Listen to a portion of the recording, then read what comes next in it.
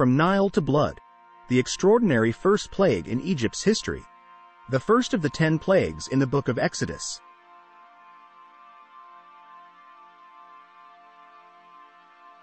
Where water turns to blood is a profound and impactful event that underscores God's power and the unfolding narrative of the Israelites' deliverance from Egypt. As the story goes, Moses and Aaron, acting as God's messengers, approached Pharaoh to demand the release of the Israelites. However, Pharaoh remained obstinate, refusing to heed their request despite witnessing Aaron's staff transforming into a serpent. In response to Pharaoh's refusal, God initiated a series of plagues to demonstrate his authority and power over Egypt's gods and elements. The first plague involved turning the water of the Nile River and all water sources in Egypt into blood. This was not merely a symbolic act. It was a tangible manifestation of divine intervention. The Nile River, revered by the Egyptians as a source of life, fertility, and sustenance, became undrinkable and unfit for use. The water in vessels and containers throughout the land also transformed into blood. This plague had far-reaching consequences beyond the immediate scarcity of potable water. The account of the water turning into blood holds multiple layers of significance. Firstly, it highlighted the power differential between the Egyptian gods and the one true God of the Israelites.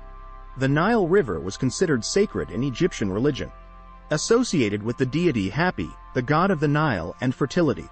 By turning the Nile into blood, God displayed his supremacy over the perceived forces of nature and the gods of Egypt, demonstrating that he alone held authority over creation.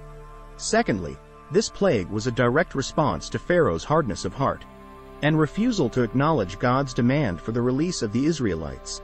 However, Pharaoh's heart remained hardened, and he did not relent, leading to subsequent plagues. Additionally, the plague of blood sets the stage for the escalating intensity and severity of the plagues that followed. Each plague intensified the impact on Egypt and its people, illustrating the consequences of defying God's will and refusing to let the Israelites go. Moreover, the narrative underscores the contrast between the treatment of the Israelites and the Egyptians. While the Israelites were spared from this plague, having access to clean water in the land of Goshen where they dwelled, the Egyptians suffered the repercussions of Pharaoh's stubbornness. The account of the water turning to blood in Exodus chapter 7 verse 14-25 is a pivotal moment in the biblical narrative of the Israelites' exodus from Egypt.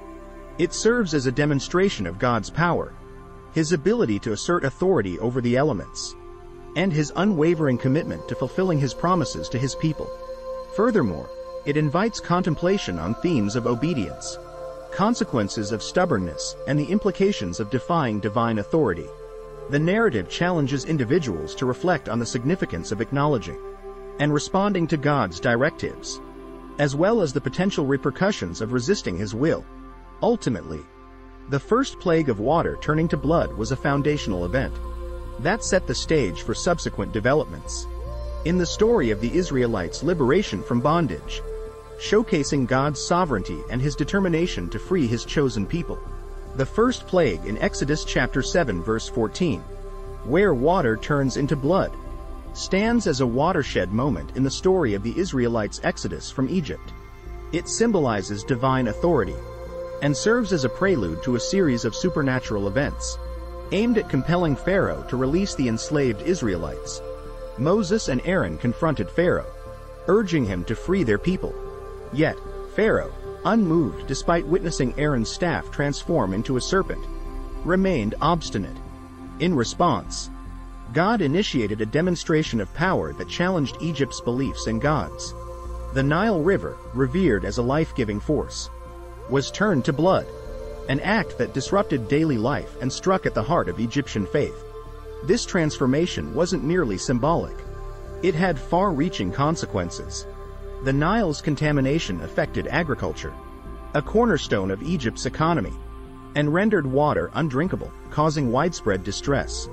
This plague was a direct challenge to the Egyptian pantheon, showcasing the supremacy of the God of Israel over perceived forces of nature. It aimed to dismantle Pharaoh's belief in the might of Egypt's gods and underline the true authority of the divine. Despite warnings, Pharaoh's heart remained hardened. His refusal to acknowledge God's demand led to subsequent plagues, each intensifying the suffering and demonstrating the consequences of resisting divine will. The differentiation between the treatment of the Israelites and the Egyptians during this plague highlighted God's protection over his people. While the Egyptians suffered, the Israelites were spared, enjoying clean water in the land of Goshen. This plague set the stage for the dramatic unfolding of events.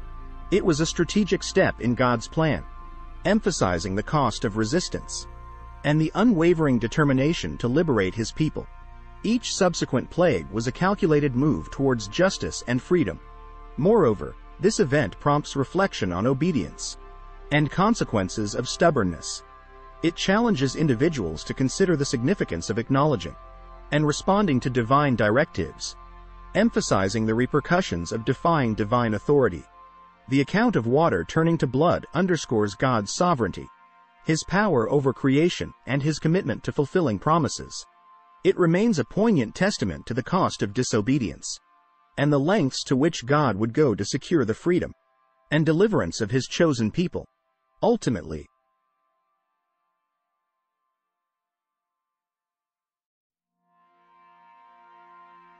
the first plague of water turning into blood was foundational. It stands as a powerful reminder of divine authority and the eventual triumph of the oppressed.